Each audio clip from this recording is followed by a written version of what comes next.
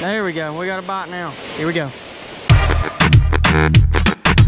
What is good, Greg Gang? We're here today. I don't know if you can see that or not, but we're fishing at a river. If you remember a few weeks ago where we caught the smallmouth, we actually caught a lot of minnows that we didn't need, and we actually just went ahead and put them in the pool pond. So this morning we went out and got the minnows, and now we're gonna try to catch some catfish, bass, walleye, basically whatever wants to eat a minnow. We're not really gonna be that picky today. Here's what we're looking at, guys, okay? We're a pretty good river. There's some nice holes over there. There's a waterfall, but it's way down there. But yeah, that's basically the game plan. Let's go. So we got about 150 minnows left over. Last time we used 150 in like 2 hours, so. It's a good net. Oh, son, here we go. I gotta put those Crocs in 4-wheel drive for this one. Slow and steady. All right, boys, we made it. We have made it, guys. It is official. We haven't died yet. But just like last time, we are kind of in the middle of nowhere. Don't worry, I got the 9. Whoa, calm down, Jamal. Don't pull out the 9. Somebody messes with us, we'll send them over Niagara Falls. Kendall, dude, what's the game plan? Well, I'll tell you what the game plan. We got minnows, pretty basic. If you watched the last video, you kind of already know the game plan. But we get the minnows, we yeet them out there into the middle of the ocean, and we catch fish. We catch fish. Kendall, dude, what you fishing for? Well, we're fishing for bass, catfish, maybe walleye. And if we catch catfish, we're going to keep it, and we're going to try to eat it by the end of the day. All right, but yeah, let's get it going. What we got to do? Put a minnow on. And chuck it out there? And hold on. All right, let's do it. We'll come in here, grab one. Try not to lose them, because we don't exactly have a ton of them. We'll slap this bad boy on. Yeet it about as far as we possibly can. Probably about 3-4 miles. All right, where are we casting at? Where's the sweet spot? See the rock that runs over there? Yeah. Please excuse my bird nests. Is my minnow on the top of the water? Yeah, it is. Mine's already dead. Nice. I think I hooked him in the brain. That's why he died. Oh, KG down, KG down.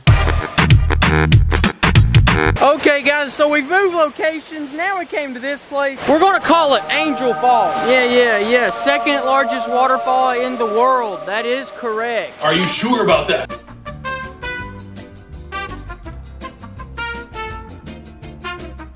Anyways, guys, we got to pull the water here. We got a really nice looking tree over there, probably sycamore, possibly an oak. I don't think that matters, but we're going to fish a little bit. If we catch something, I'll let you know. If we don't, I probably won't let you know.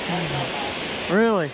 You already got a bite. He's already got him. Oh, I think I got a bite too. He's already caught a fish, dude. It ain't a big one, but it's a good one. It's a largemouth. Oh, is he?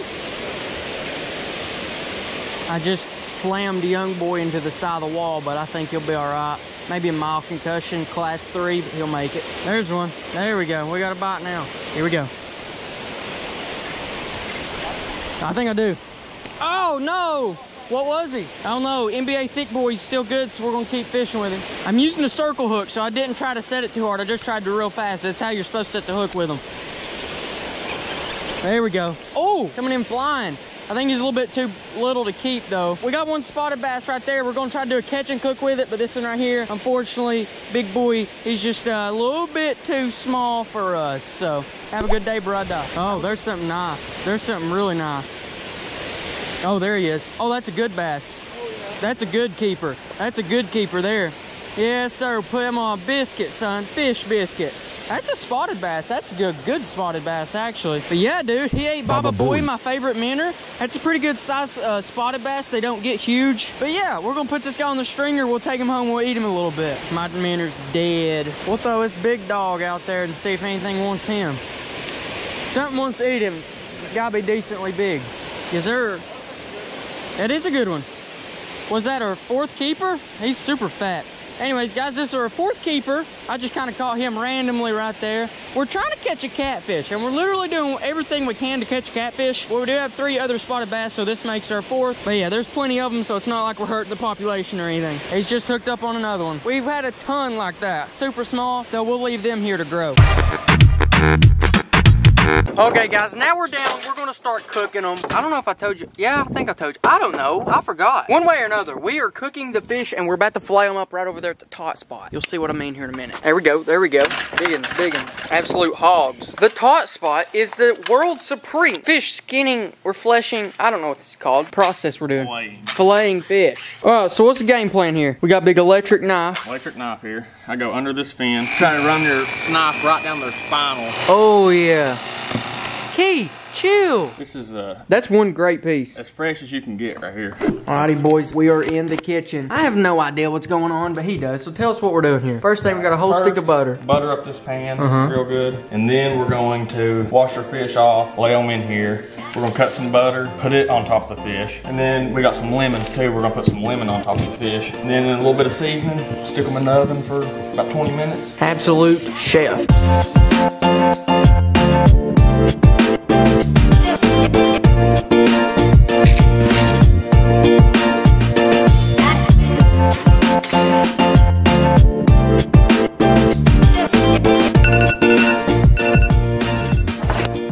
Eat.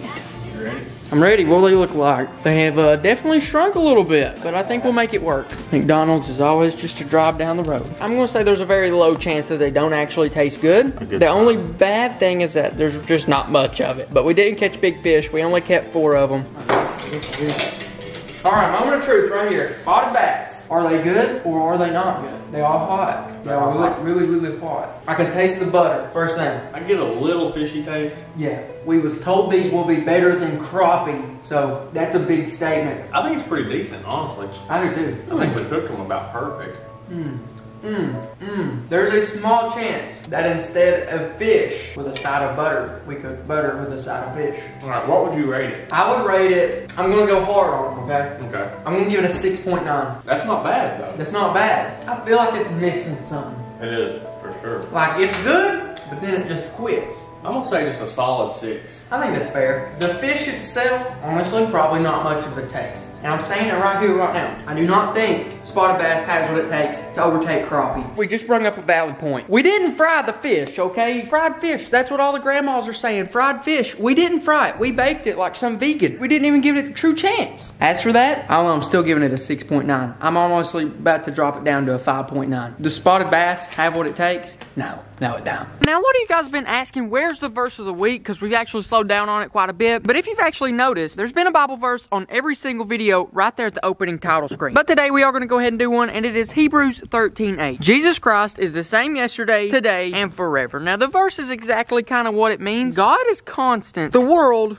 not so much. So no matter what happens on this 4th quarter of 2020, just remember, God's always the same. And he always loves you. Listen, guys, if you want to watch another catch cook, click right over here, or a largemouth catch and cook right over here. Please don't forget, guys, subscribe, and please hit the like button if you like this video. And better yet, if you want to pick up some merch from KendallGreat1.com/shop, right here is the green short sleeve shirt. I like to use it whenever I'm hunting, and it's kind of warm outside. Thanks for watching, guys. I'll see you, I don't know, probably Monday. Bye.